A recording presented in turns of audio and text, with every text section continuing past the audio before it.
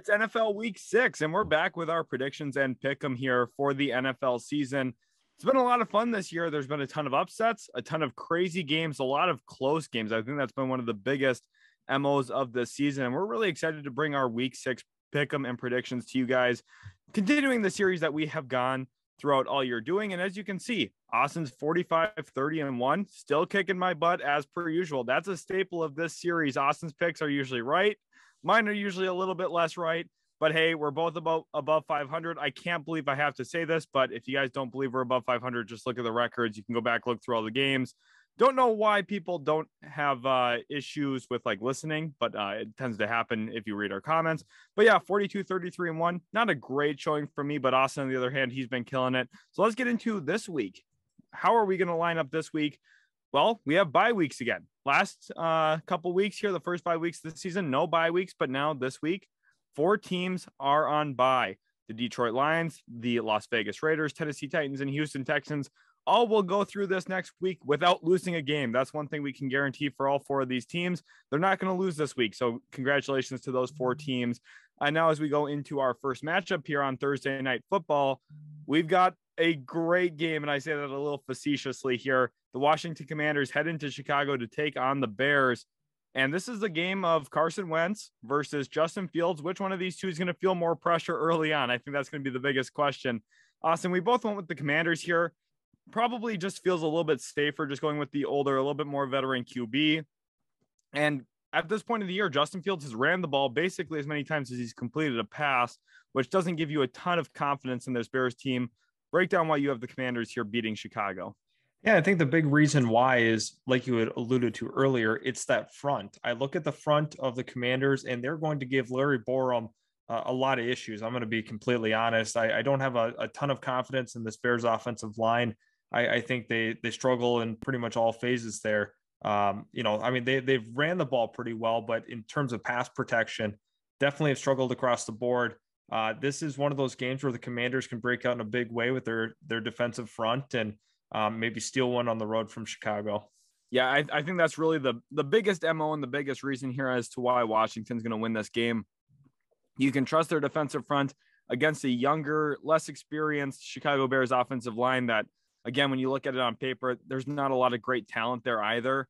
Obviously, they do have a couple bright spots, but overall, I think Justin Fields is going to have a long day ahead of him here on Thursday night. Then we move into our next game here, and that, of course, comes on Sunday. As we look at the Sunday slate, there's a ton of different games, and this is a really fun one. The Baltimore Ravens, who through week 4, they were 2-2 and only had trailed for 14 seconds. Of course, Sunday night, they played the Cincinnati Bengals. Right during the time slot we're recording here, actually, we're recording right at halftime. So we do not have the outcome of that game quite yet. But when you look at the Ravens, they're a really talented team. They've played in a lot of close games this year. But the Giants, they've been the surprise team of the season. 4-1 record at this point in London, pulled off a big win against the Green Bay Packers. Austin, you're going Ravens. I'm going Giants. Break down your thoughts on Baltimore first. Yeah, Lamar Jackson single-handedly could change the entire complexion of this game with his ability to run the football. I think the Giants are going to be definitely on their toes. It's going to take some great linebacker play with, guys spying Lamar Jackson and just being able to tackle him in open field. Going to be a lot of opportunities to, have to funnel him back inside, for guys to make tackles with his ability to run. It creates for a ton of mismatches across the board.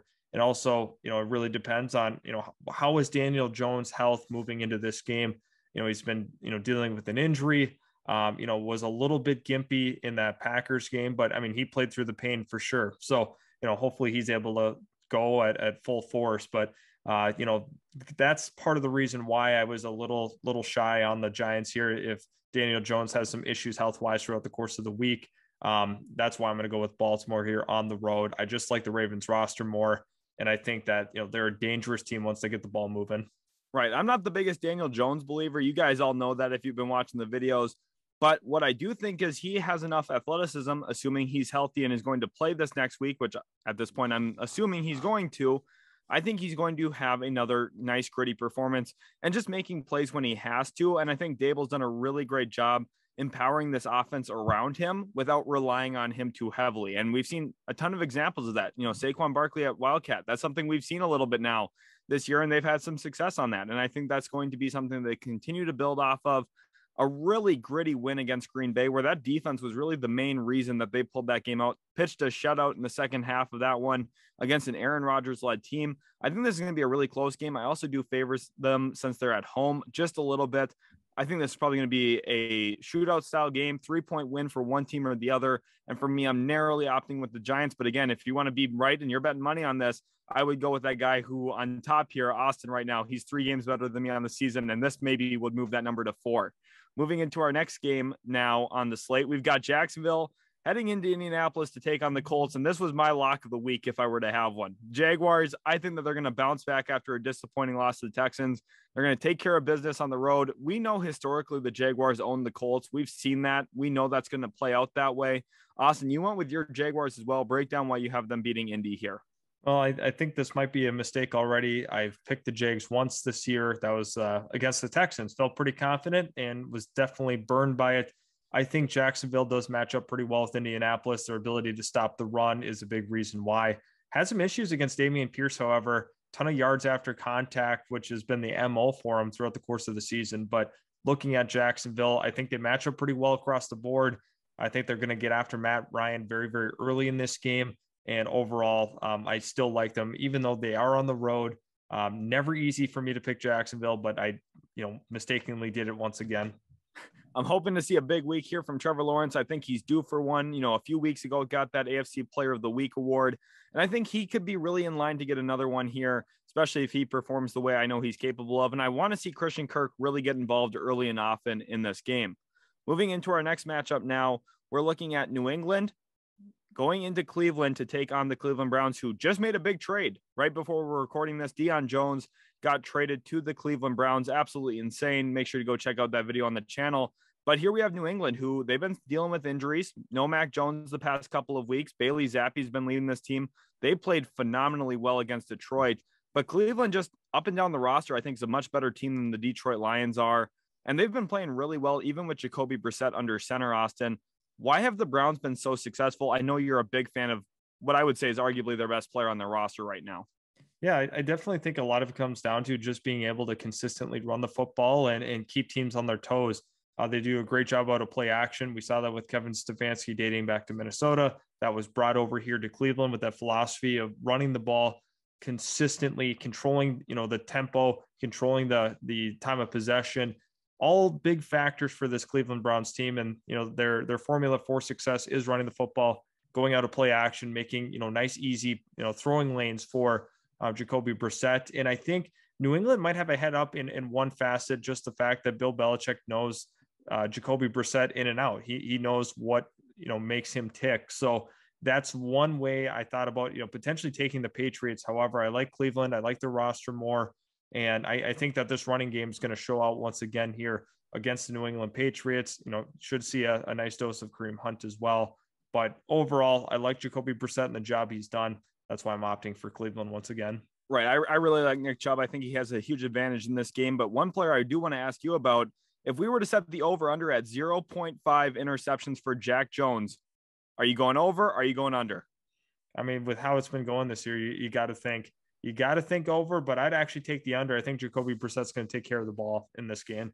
I like that. I like that a lot. Moving into our next game now, we've got another good game here on the schedule. The Cincinnati Bengals, who again are playing the Ravens on Sunday Night Football, head into New Orleans to take on the Saints. And surprisingly, we both go with Cincinnati here. We tend to really prefer the home team throughout most of Pick'em, but Cincinnati, I think we just really like this roster and the way that they can match up with New Orleans, especially when you look at where Cincinnati's strong. Those 3 wide receiver sets that they can run out of. And Hayden Hurst has been a real blessing for this team as well at tight end. Love what they have as playmakers on the outside. And you also have Joe Mixon able to run the football. New Orleans, again, there's still question marks. Andy Dalton's gone the last 2 weeks. Will Jameis Winston be healthy? Remember, we do record this video nearly a week before the actual games are played. So there's a lot of news that could break later about Jameis Winston, whether he's available or not. Austin, for New Orleans right now, is it a concern about health, or is it just Cincinnati's a better team than them? I just think Cincinnati has got to be able to string some wins together in close matchups. And that's what they were doing last year. That's why they obviously made it to the postseason and won some close games in those playoffs. And I think, once again, we're going to have to see that. Cincinnati's going to have to kind of change their offensive philosophy a little bit to try to get back to being that explosive offense that we've seen throughout the duration of the postseason. Once again, they got to find some quicker throws. Right now, they're just letting plays develop too long, and that's really what's causing some of these sacks. Part of it's just an issue with the offensive line. Part of it's they're looking too much for that big play. Sometimes you have to take what the defense gives you. And I think Cincinnati, once again, it's a tough matchup. New Orleans Saints defense is for real. And I've been preaching that for quite some time here. But I think, once again, it's great offense versus great defense. And we obviously have the Bengals slightly out edging the Saints.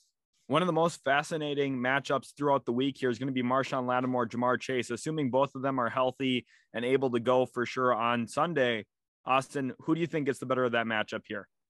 I think Jamar Chase is going to have a big day, going down to Louisiana. I think that's going to be kind of fun. Him going back to the area where he dominated college ball. I love this a lot for Jamar Chase.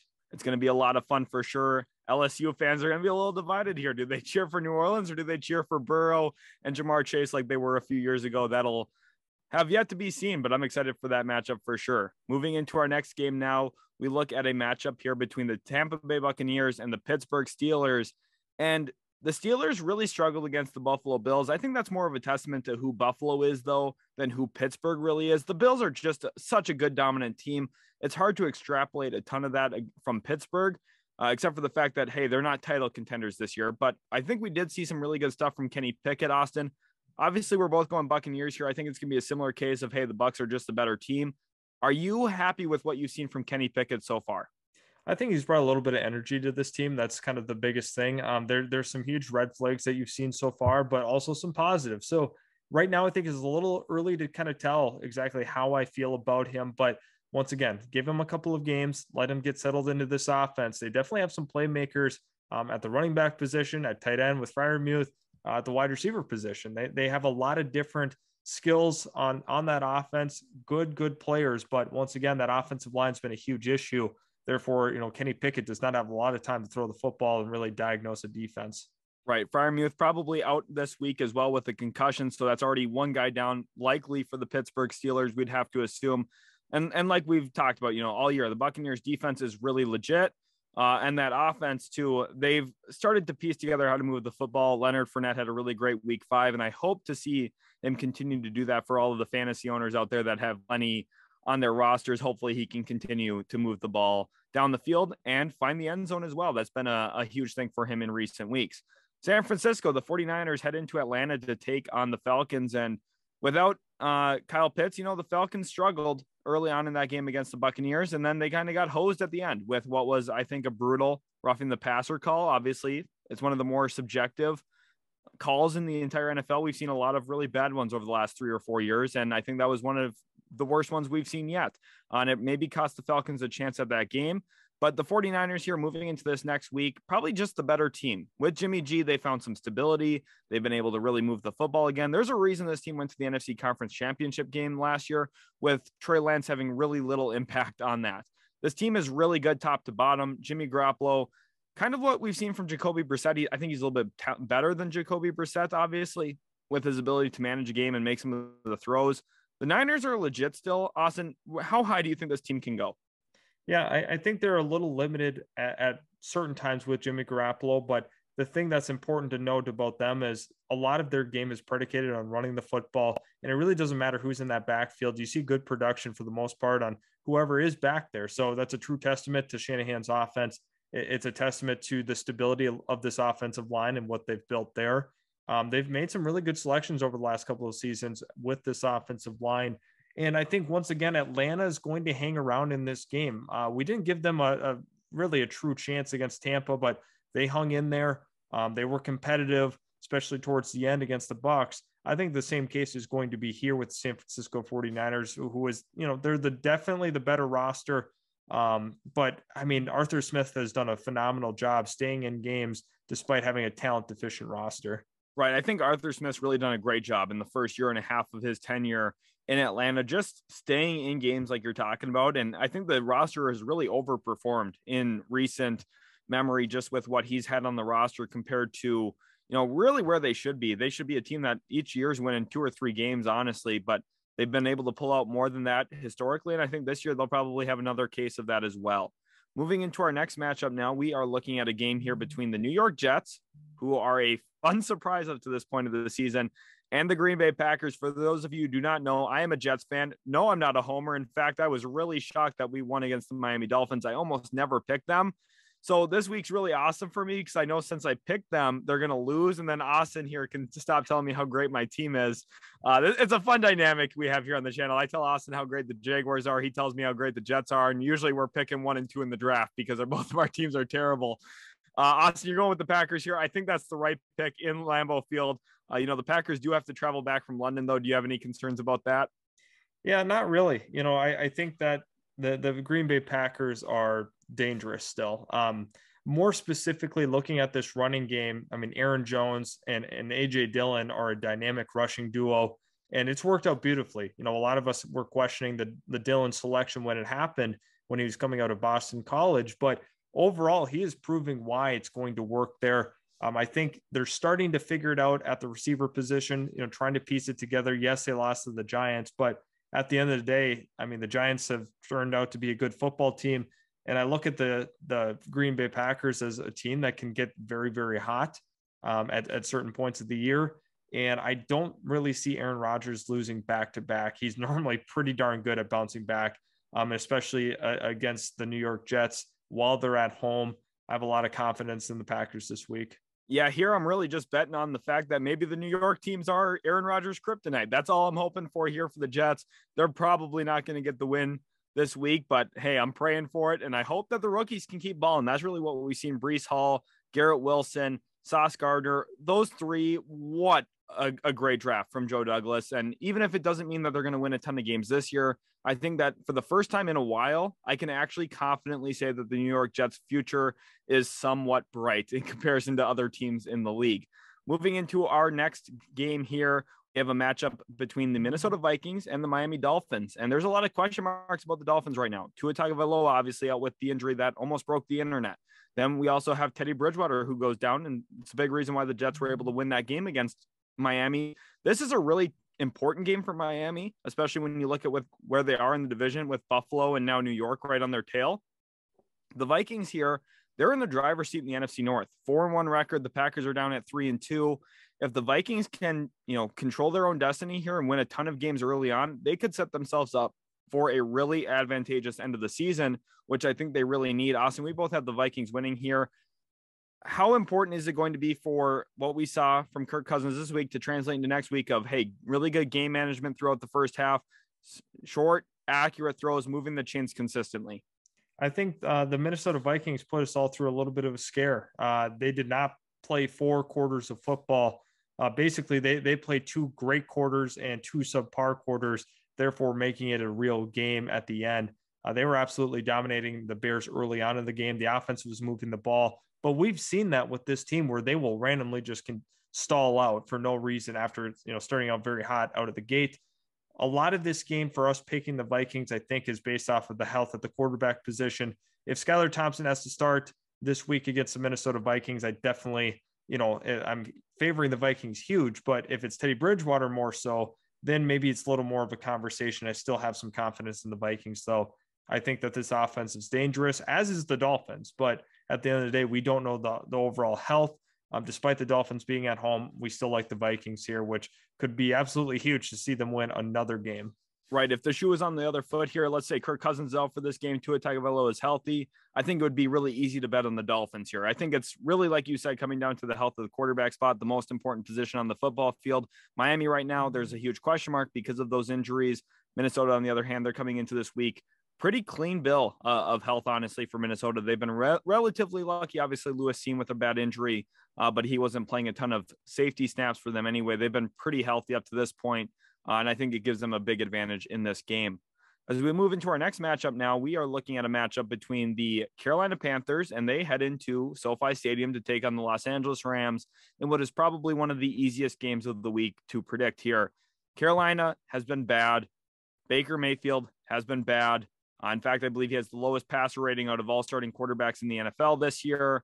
And the Rams, even though they haven't been great, they're just better than Carolina. Austin, is there really any argument to that? Yeah. Oh, boy. Carolina is a disaster, and we have not been high on this team for the last 2 seasons. And Part of the issue is from an overall front office standpoint, they've just put together a bad product. The coaching staff has not elevated any of their players to really any capacity. And I'm sorry for Panthers fans. It's tough out there. I don't think that Matt Rule is the long-term solution. I believe he will be fired this year, and I believe he won't make it all the way till the end of the season for them to do so. Carolina is going to want to see a quick turnaround, but it's not going to be with Matt Rule. The quarterback position is a complete disaster. Let's see, what happens next, because Baker Mayfield was in a walking boot, at the end of that game. So kind of curious to see, what happens here with Carolina. But the Rams are also, basically sputtering offensively. Not really sure what the issue is. I think a reshuffled offensive line is the biggest issue with this team right now. Completely different from what they had in the Super Bowl. So they're going to have to make some big changes up front. They've already had probably 6-7 different line combinations at this point in the season. Right. Matt Stafford's already been sacked 21 times through 5 games. That's just not going to get the job done. Obviously, the offensive line has to step up. But I also think Sean McVay is going to find ways to, open the door here for, different passing angles, passing lanes, and also different running lanes to hopefully alleviate some of that pressure, especially against a bad Carolina team. The whole MO's got to be this week: move the chains, control the football, go win a game you're supposed to win. I think the Rams are going to do that. Moving into our next one now, we look at a matchup here between Arizona and Seattle. We have one of those classic NFC West games here, and Arizona kind of been a little disappointing this year. Seattle's been kind of a little more promising than you would expect. I think Arizona is much better on paper, but I have Seattle here winning at home. I really like what I've seen from Geno Smith this year. He's made plays in the pocket. He's made plays out of the pocket. Improv or not, he's been performing, completing a ton of his balls, and he's been very safe with the football as well for the most part, which I really like. And Arizona, they've been a little frisky. They've had some interesting wins. They've also had some kind of questionable losses here, Austin. Obviously played very close with Philadelphia this week and lost on a field goal that doinked off the upright. Austin, does this recent performance against Philadelphia give you a little bit more hope in Arizona, or where are you kind of at with them in general? I know you have them winning over Seattle here. Yeah, I think part of it was I had a little bit of a confidence instilled in me after seeing the result of that Philadelphia game. The fact that they were a field goal away from going to overtime with them shows me that they are a competitive football team, but it really depends on what Arizona team you're getting. They are a team that's nearly impossible to try to predict wins for, because they will drop random games that they should win, and then there's other games that they have no business being in that they can win. So this team is so hard to predict, in my opinion. We had the issues with this last year with Carolina. I think that's kind of this year's version of it. They're tough. They're tough to peg, but at the end of the day, I think they can get the job done on the road. Kyler Murray should have a big game here, but once again, Geno Smith has been exceeding all expectations. Important note: this is also the last week that that DeAndre Hopkins will miss a game because of his suspension. So even if they do lose this week, it'll be a huge gain for them getting DeAndre Hopkins back long-term after this week as well. So that's going to be a storyline to watch there in Arizona. Into our next game now, we look at a matchup here between the Buffalo Bills and the Kansas City Chiefs. And this has got to be the matchup of the week, in my opinion. Probably the two best teams in the AFC still at this point. The Kansas City Chiefs are always so consistent with Patrick Mahomes and Andy Reid and Travis Kelce. Those are really the lifeblood of their offense, the stability points, and they make sure that everything runs smoothly. And Buffalo might have just, quite frankly, the guy who's playing the best football right now in the entire NFL, and Josh Allen. He's got so many different touchdowns. I believe in the first half in week 5, he had like 340 total yards. He's just a machine. He's probably the most physically dominant player in the NFL right now as well, just with what you see. He runs through linebackers. He takes the top off the defense with his arms. He's incredible. So this is a really tough game. We both went with Kansas City, which maybe feels a little sacrilegious with how good Buffalo's been. Excuse me. Austin, why did you choose Kansas City at home here over Buffalo? Arrowhead is one of the toughest places to play, in my opinion. It just gets super loud in there. And I think when you look at two teams that are evenly matched the way that they are, the ability for both of them to completely air it out.